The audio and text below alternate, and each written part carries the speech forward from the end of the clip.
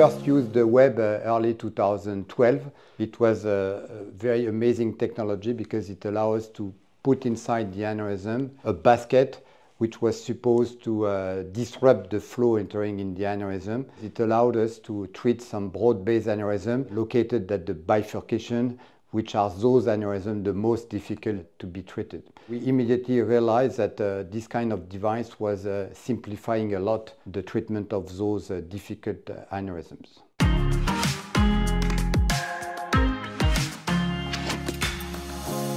It was amazing that the web has evolved all along those 12 or 13 years. The first generation of the web was a double chamber in order to stop the flow entering inside the aneurysm. The price to pay was a web which was fitting with a large bore microcatheter. So the first evolution was to remove the first chamber, and then it allowed to decrease the size of the web when delivering it. It was a tremendous change because you have to know that the first web they were fitting in a catheter which were larger than 35 or 36. So the first evolution was to make it fitting within the 27, even the 21. And then we have another important evolution, which was the enhanced visualization with 19-hole DFT, which was really better for us because it allowed us to see the web not only on the vaso-CT, but also on the fluoroscopy and under the run.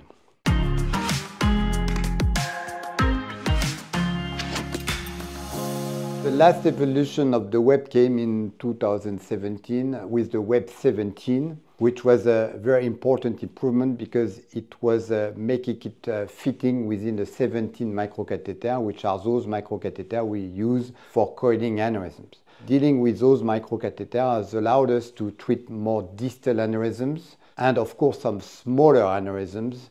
Most of them were ruptured aneurysm, which were not treated before because these small sizes were not available.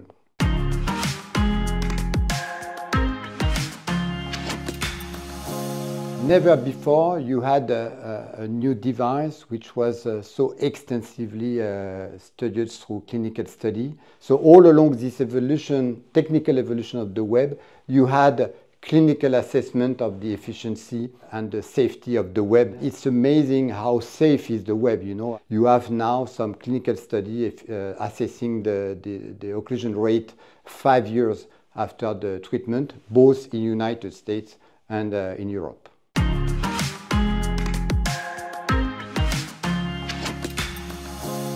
The flow disruptor, they require time to get the thrombosis and the cure of the aneurysm. So at the beginning, we were treating only non-ruptured aneurysms. Progressively, because of the easiness to use, we were tempted to use some ruptured aneurysm with a large neck. This is why was designed the CLARIS study, which was specifically done to show that there was no early re-rupture.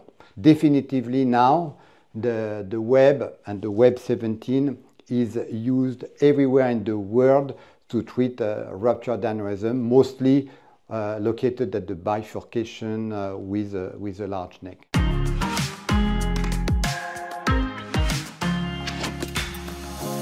At the very beginning, it was done mostly by the senior physician, but very, very quickly, all the physicians were using the web, and especially the young generation, they love the web because they have immediately understood that it's easy to use and it's very safe, especially when you have to deal with ruptured aneurysm. It allowed to treat some difficult aneurysm in a very quick and a very safe way.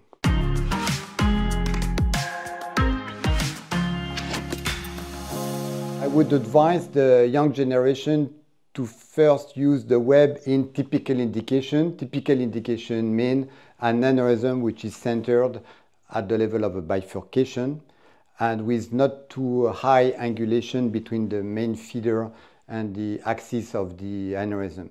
So except some few indication at the level of the carotid siphon, a side wall aneurysm is not a typical indication to use the web.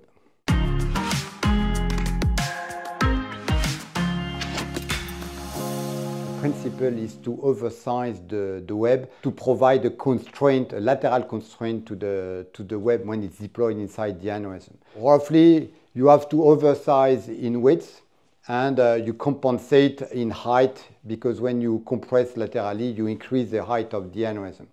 So it's something which is a little bit easy, like choosing the size of a coil. You may have two sizes which could fit within the sac of the aneurysm. Nowadays in the department we are routinely using the simulation from SimCure, which is very easy to get, and it allows us to simulate different sizes of the web, and then the physician, they can make their decision after simulating different position of the web, different sizing of the web. It's really important to oversize the web in width, and it's obvious in our experience that having such a way to do improve our result. If you look at the total occlusion rate within the Clever study in the ruptured group, you reach 80% of a complete occlusion at 1 year, because all the center now they applied this strategy of oversizing the web.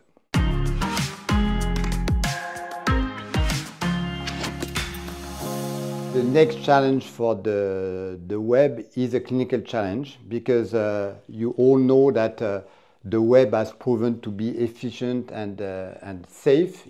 Now we'll be starting a new study, which is a randomized study comparing the safety and the efficiency of the web directly to the other endovascular technique in ruptured aneurysm. And I'm very curious about the result of this study, which is, believe me, very challenging.